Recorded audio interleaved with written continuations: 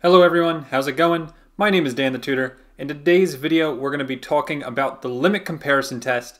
This is one of my favorite tests for checking if series converge or diverge. It is so much better than the direct comparison test, which is like my least favorite.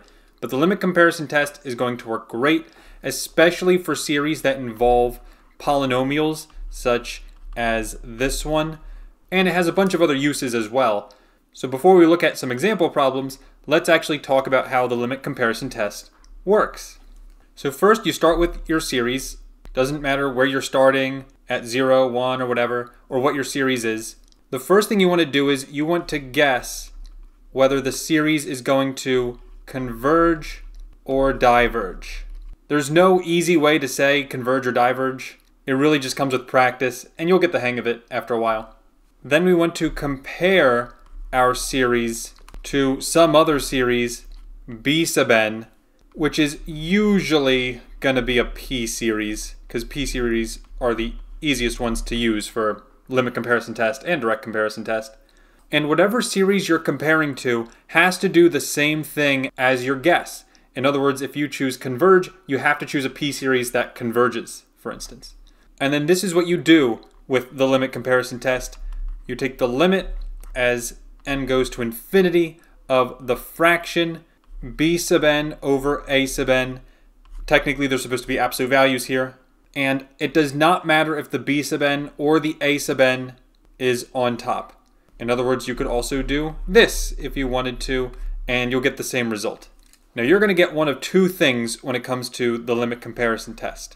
Number one, you will get some finite non-zero number, such as 5, 12, -2/5, 4,000.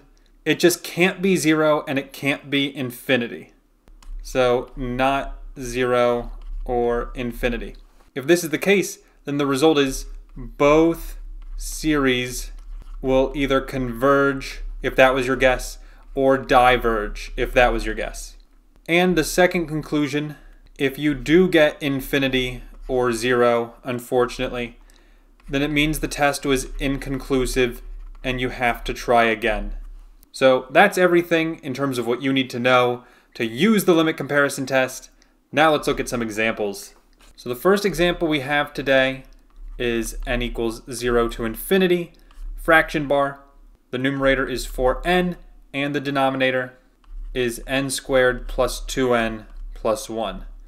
So if I want to use limit comparison test here, first I have to compare it to something. My advice is look at the leading terms like 4n and n squared.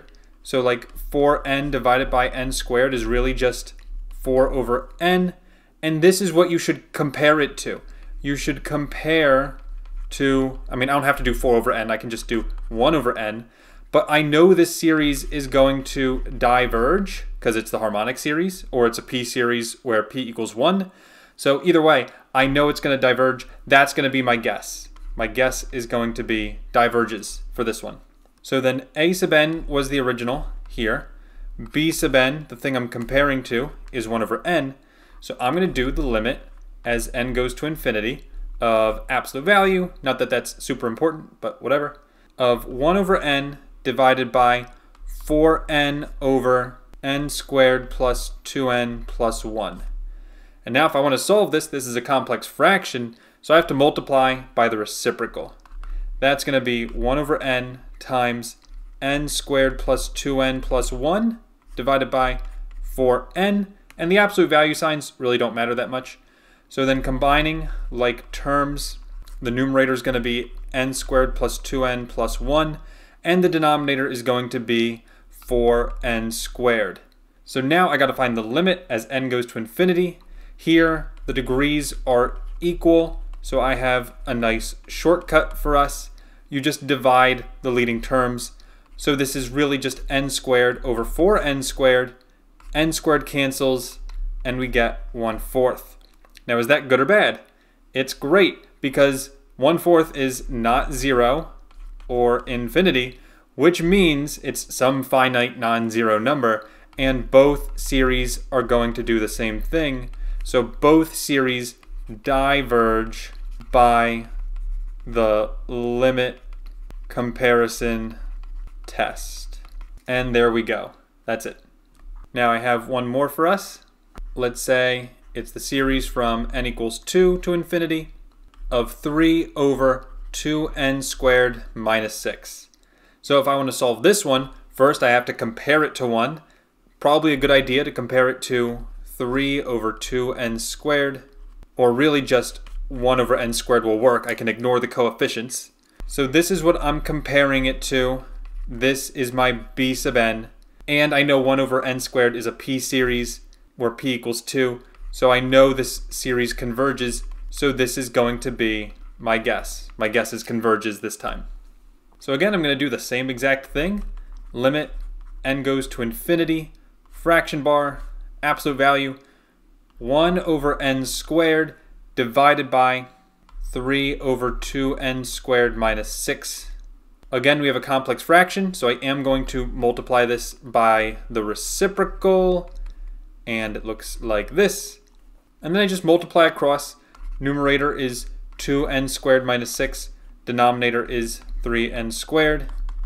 And now I just got to take the limit as n goes to infinity here. Again, the degrees are equal. That's how you know if you're doing it right, by the way. The degrees should always be equal. If they are not equal, then it will not work. You'll get inconclusive. So then I just look at the leading terms again.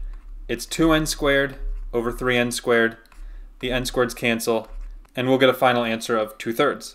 Now, because 2/3 is not 0 or infinity, it means both series are going to converge. And then we say by the limit comparison test, which I'll just write LCT for short. And that's it. You can now solve a ton of problems on your own using the limit comparison test.